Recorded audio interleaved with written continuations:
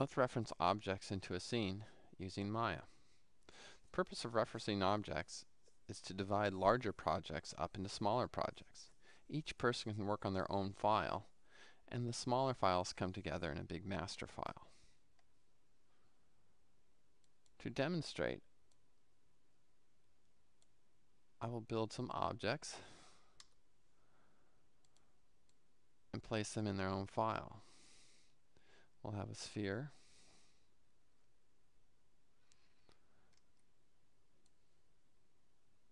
and we'll animate the sphere moving.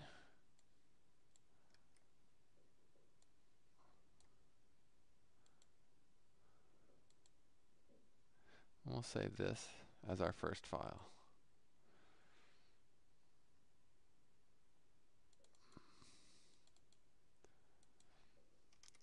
We'll call it ref object 1.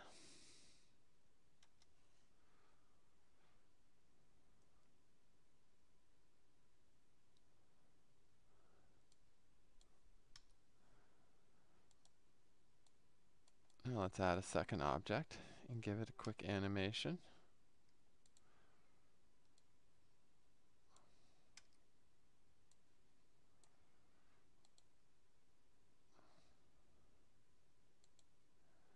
We'll call this ref object 2.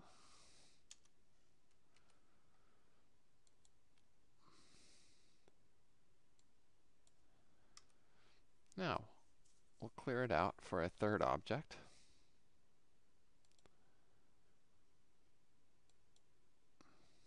This time, though, actually we'll make the reference master.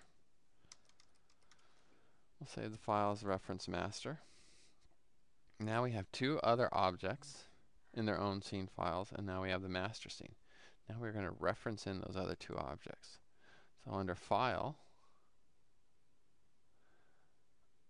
select Create Reference or Control R.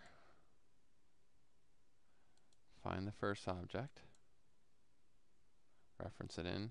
Notice it will run its animation as well as being placed exactly where it was in the other object. Now we'll go ahead and reference our second object in too.